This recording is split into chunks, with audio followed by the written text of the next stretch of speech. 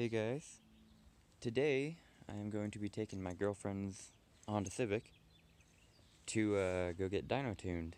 It has nothing on it right now except for a cold air intake and an exhaust, but we just got a Hondata tuner in, so we're going to see what it makes for baseline power, and then after we get it tuned up with the stage 1 map, intake, tune, all that kind of stuff, then we're going to go back and see how much power we've increased. So I haven't seen a video like this. She has a 1.8, it is not the SI. And again, no mods except for all the stuff you can see exteriorly. And then a Megan Racing exhaust and just like a generic eBay brand intake. So we're going to take it to the dyno now, see how much it makes stock, and then get the tuner on and we'll go from there. Alright guys, so we're at the dyno place, it's right in there. We got the little Civic here. This is a diesel shop, so most of them are diesel, so I kind of feel a little out of place, having a little front wheel drive Honda. But, just doing it for the test, so we'll see how it goes. Alright, got the little Civic on the dyno. Is your car? That's mine. What are you thinking it's gonna pull? Maybe 130.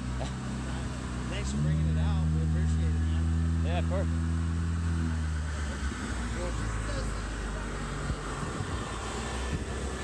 How fast will third go? Huh? How fast will third go? I'm not sure actually, I haven't tested it yet. So.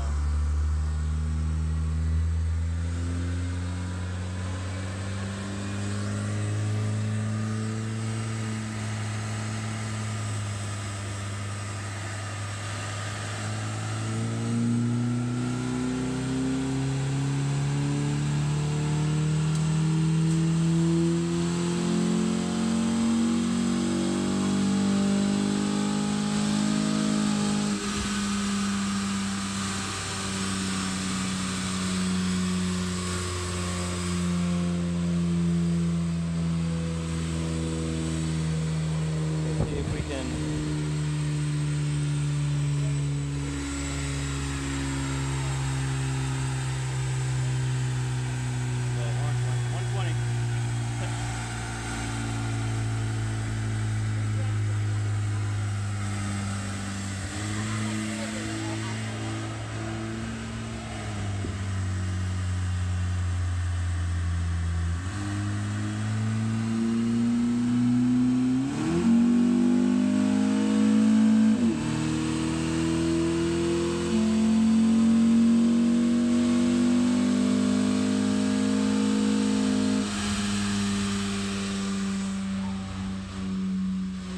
go see the little power.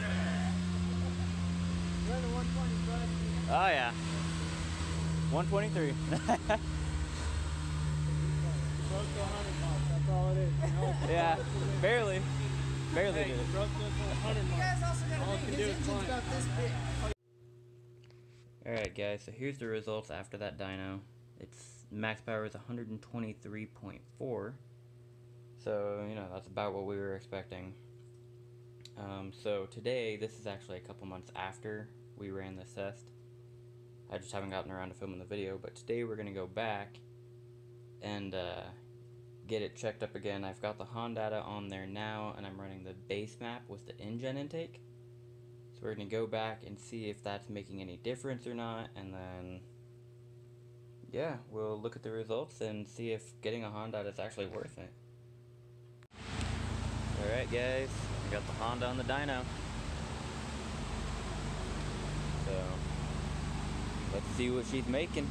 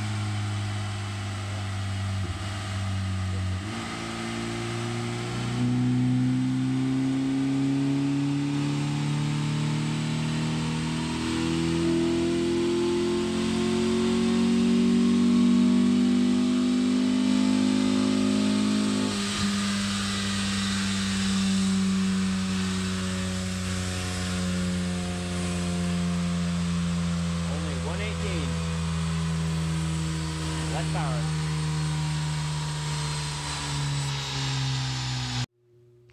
Alrighty guys, so here's the final results after the dyno run. Again, all I had on there was a base map with the engine intake, so, you know, not doing too much. And we actually ended up losing quite a bit of power. Max power that we made that day was only 118.9. And there's a yellow line in here, you can kind of see it. Unfortunately, you can't really tell, but anyway, yeah, the car was, for some reason with that tune, it was super inconsistent. Because as you can see, the first run was 112, second one was 118, and the final was 106. Which, I mean, that's pretty bad, actually. Here's the original run that we did, which was just stock, no tune, no Hondata, nothing. 120, 123, and 123 again. Pretty consistent and good. That's bad. And that's after the Hondata, too, which, I mean, you know, I would have figured it would at least, you know, stay the same, if not give it a couple extra horsepower, but instead it's actually taken away anywhere between like 5 and 10 horsepower, which is pretty significant. I mean, if you go from the lowest here, which is 106, and the lowest there, which is 120, that's a 15 horsepower drop. So, I mean, you know, we plan on doing more to the car, like getting bigger injectors and, you know, a camshaft and all that, so we'll need the Hondata later on, but, I mean, currently, it's not looking good, so I'm just going to revert it back to stock, and we'll actually gain some power that way. Anyway, I hope this helps you guys. You know, not discouraging you to not buy Hondata or anything, but I'm just showing you, like, this is the results that we got from our R18 Civic, so now you know. Anyway, if you liked it, like and subscribe, and I'll see you in the next video.